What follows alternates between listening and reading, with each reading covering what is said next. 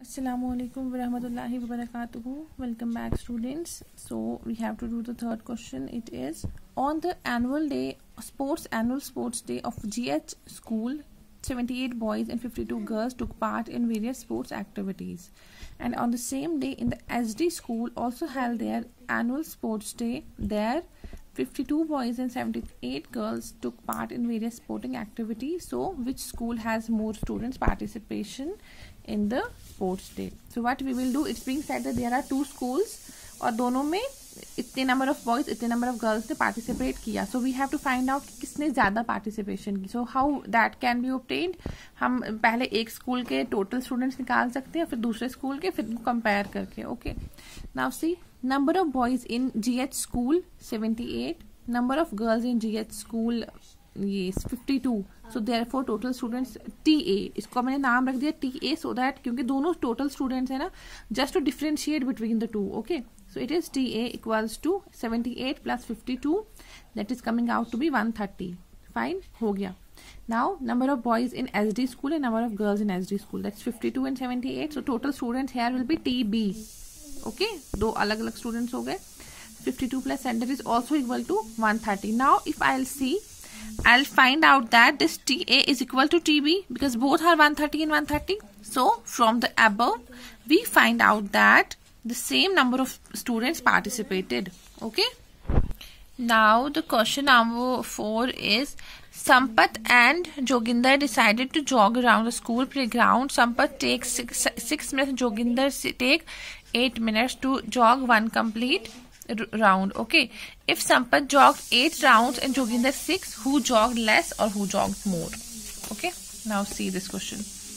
Minutes taken by Sampath to jog one round, 6 minutes, and number of rounds, that is equal to 8. Therefore minutes taken to jog 8 rounds, that is MS, that is minutes, and subscript में S, that is for Sampath. वो कितना होगा? अगर एक round 6 minute में हुआ और total round 8 थे, तो टोटल कितना हो जाएगा? 6 into 8, राइट? क्योंकि एक को ज्यादा बनाने के लिए मल्टीप्लाई करते हैं. 6 into 8 is 48 minutes. Now the minutes taken by Joginder to jog one round, that is 8 minutes. So rounds total 6 है, तो फिर total minutes taken to jog 6 rounds, that is MJ, that is for Joginder. That will be equal to 6 into 8, that is 48. Since both minutes are coming out to be same, since MS is equal to MG, thus they both jogged for equal time.